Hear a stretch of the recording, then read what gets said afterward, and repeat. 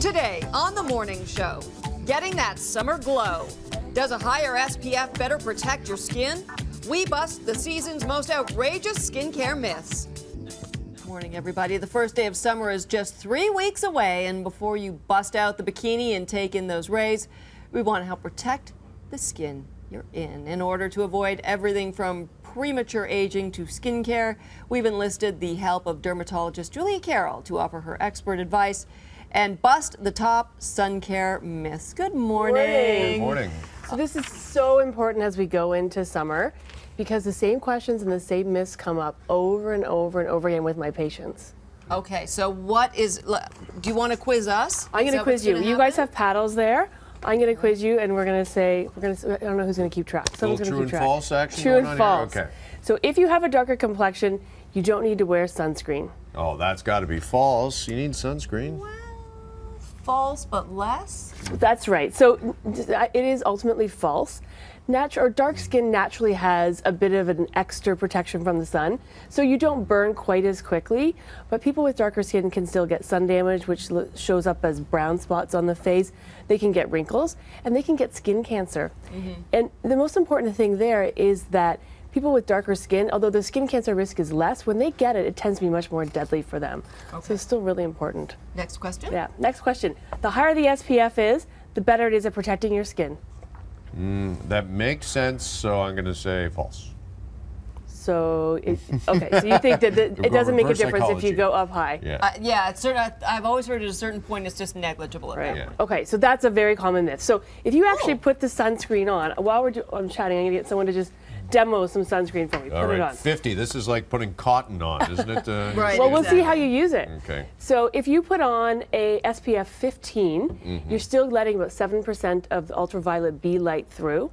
If you put on an SPF of 30, only 3% is getting through. So you're cutting your risk, you're cutting your amount of exposure by half. Julia, I think I've got too much on Yeah, this. okay. There's no way the sun is penetrating Mark, do you this. have like a napkin? Okay, so this is interesting. So this is about how they apply it in the lab. So if that's, you would actually get an SPF 50 for that, but how we usually put it on, you're only probably getting You're about supposed to put it on like, there you go, Jen. That's how they test it You're in the supposed to lab. put it on like that? Right, until the white just goes away. That's a little extreme, but we don't do that. So you always go for a higher number because you're probably getting about a quarter of the amount. Okay. Okay, if your foundation has an SPF of 20, your body is adequately protected. Your foundation? Your foundation, For your your makeup. face. If you use a makeup with sunscreen in it, is that enough? Are we talking just for your face or for For your face, for your face. You're going to go false. Okay, so it is false. Because in order to get the amount that you need, if it says SPF 20 on your lovely mineral powder, you have to put on 14 times as much powder to get to that number. Oh. So I like to use something like, a product that has a little bit of sunscreen built into the moisturizer. Which way am I going here? And then you can use powder as a little touch-up on top. So, but it's not enough to just say, oh, my makeup has sunscreen in it, I'm good. Okay, there has to be a liquid. Has to be a liquid, yeah. If it's cloudy outside, do you still need to apply sunscreen? Oh, absolutely, yes, because the sun can penetrate the clouds, right? You are right, 80%. But I never do. You never, I know, we always talk about this. Okay, so this is one of the things, is that I put on sunscreen, I put a moisturizer with sunscreen on every day, and I think that's really important, obviously, as a dermatologist, but also as a parent, because I want my daughter to see me doing this every day, not to look outside, not to check the weather, just to make it a habit. So there's a fabulous website, #NewFamilyRule, and they talk about, there's a really inspiring video that explains to people why it's really important to use sunscreen and be a mentor for your children in that area. And then it has some fun little coloring pages and different things. Some time with your skin exposed? So I'm going to skip ahead to a myth, which I think is what you're getting at. All right. Okay, so if you don't tan, you don't get the right amount of vitamin D. Well, not tan, but if you go out if you with don't your... expose yourself, you don't get the right amount of vitamin D. Yeah, I'm going true on that. Okay. So, being in the sun does give you some vitamin D, but it's unreliable. So there's a lot of risk that gives you the vitamin D. There's some skin cancer risk associated with exposing yourself.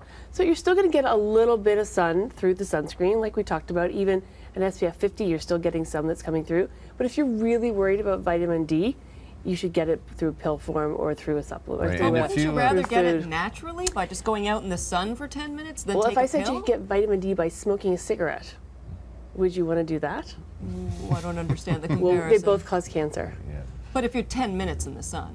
It's cumulative, right? So over the years, it's like when we talk about cigarette smokers, we talk about pack life and how many cigarettes you smoked over your lifetime, and that's where your risk goes up. And it's the same thing. And in the we sun. really need vitamin D, right? Because that helps with depression and our mood. Is that right? There's a lot of different reasons for vitamin D, but the vitamin D, we get it in our foods and we get it in our milk. It's supplemented all through our diet. Okay. So I think if you're concerned about vitamin D, the most reliable way to get it is either through a pill or making sure you get it through your diet. Okay. Yeah. All right. Do you have any more? I do. Sunscreen doesn't expire. Oh, that's false. Okay, good. Yeah, every bottle has an expiry date on it. But more importantly, you should not have a bottle that expires because you should be using enough of it so that you're having to replace it before it expires. Very good Very point. good. Thank you so much, Dr. Julia Carroll. Thanks for dropping by. Yeah, good to see you, Julia. Thanks.